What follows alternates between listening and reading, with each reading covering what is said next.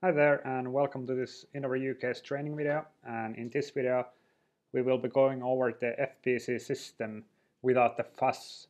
So basically we have received quite a lot of questions from you that I've been dealing with about the question of what the FPC system actually is, or even what a quality management system is, because I think there is quite a lot of misunderstandings and misconceptions about the whole issue of the FPC system. So before we can go into more detail about what should be included in the FPC system and what must be included in it, it's probably better to go to the basics and really try to understand what it really means.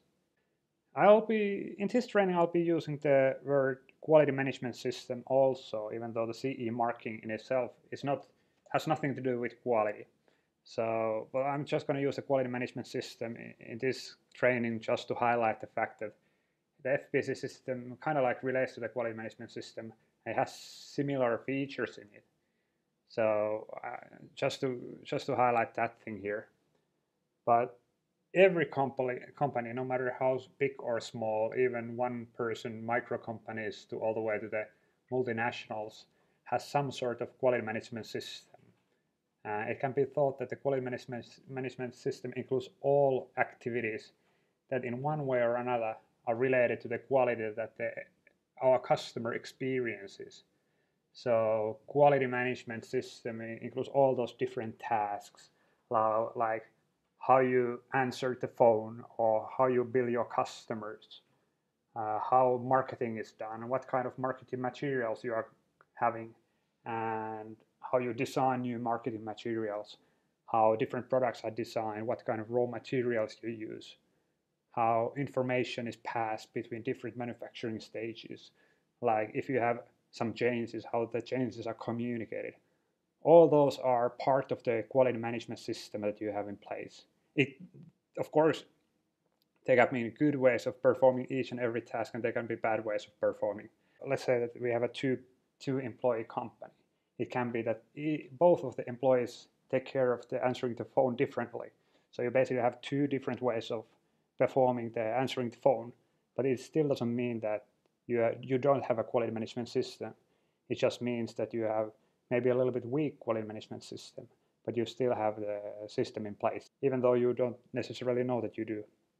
And sometimes it might be beneficial to standardize how certain tasks are performed that relate to the quality that the customer sees or experiences.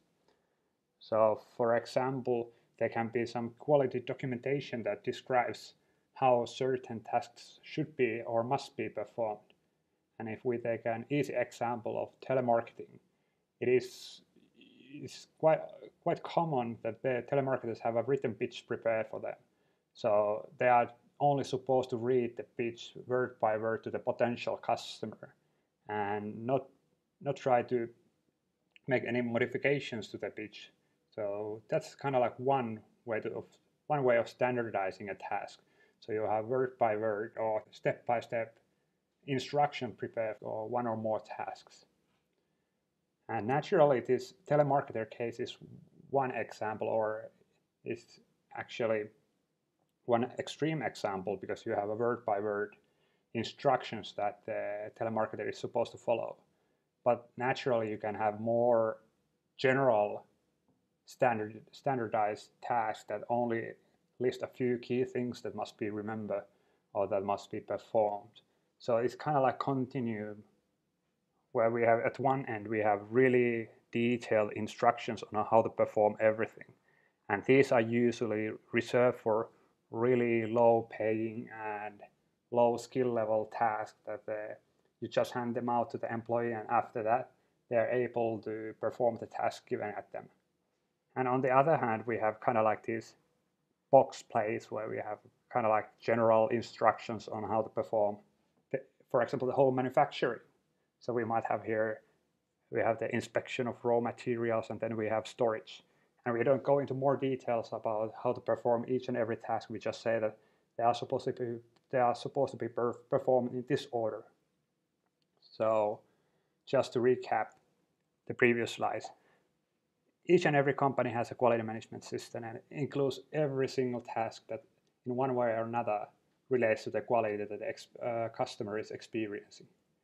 And in some instances, the company may find it beneficial to standardize some of the tasks, so they make a unified way of performing the tasks. The unified way can be really detailed, or it can be quite general, depending on the level of experience and expertise that the employees have, and also what the company actually wants to. So even with a highly specialized company and with a really high-paying employees with huge experience and expertise, we still can have these step-by-step guides and step-by-step instructions on how to perform some of the key tasks, just to make sure that every single employee performs the tasks in a certain way. So if we think about all the tasks that we were talking about in the first slide, not all of these must be or has to be standardized or documented in order to get the CE marking right. And in fact, the things that you must standardize or document are listed in the CE marking standards, or to be most precise, in the EN 1092, EN 1091, and EN ISO 38343.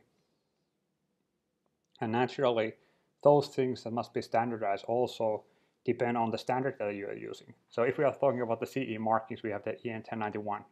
But if we were talking about doors or aggregates or traffic signs, we would have a different standard that would mandate to the manufacturer to standardize different tasks from here.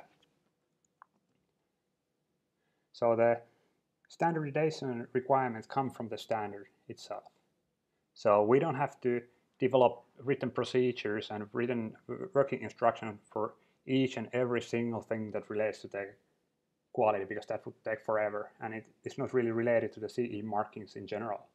So the standard says which of these processes you must standardize and develop working instructions. So that becomes your FPC system, or the quality management system that is used to CE mark a structural steel product. But unfortunately, it's not sufficient if you just document the certain tasks that are mandated by the standard that you are already performing in one way or another, because there are some new requirements for certain things to take into account. So for example, we might have the use of welding procedure specifications in the procedure. We have that kind of requirement in the standard. Or we have a requirement for the procedure test for holing, and we have a requirement for the calibration of test equipment and so on. So we have all these new requirements that most companies, at least in our experience, haven't really paid any attention to. But they, in the new CE marking world, they must take them into account in the manufacturing. So you must, once you're developing an FPC system, you must include these new things into your quality management system and develop procedures and also documentation for these steps. So now we have a kind of like expanded quality management system from the one you had before. And this thing right here must meet the requirements of the EN 1091-2 and EN ISO 38343.